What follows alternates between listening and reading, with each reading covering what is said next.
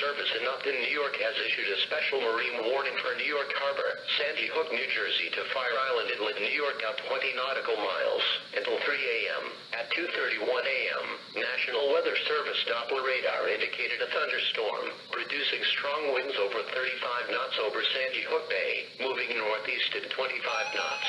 The thunderstorm will be near lower New York Harbor around 2:45 a.m. Rockaway Inlet, the Verrazano Narrows around 2:55 a.m.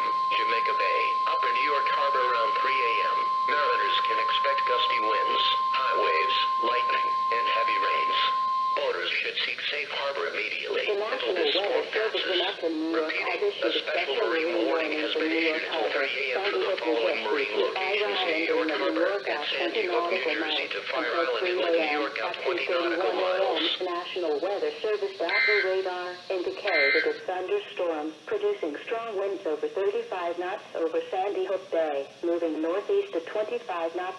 The thunderstorm will be near lower New York Harbor around 2:45 a.m. Rockaway Inlet, the Verrazano Narrows around 2:55 a.m. Jamaica Bay, upper New York Harbor around 3 a.m. Mariners can expect gusty winds, high waves, lightning, and heavy rains.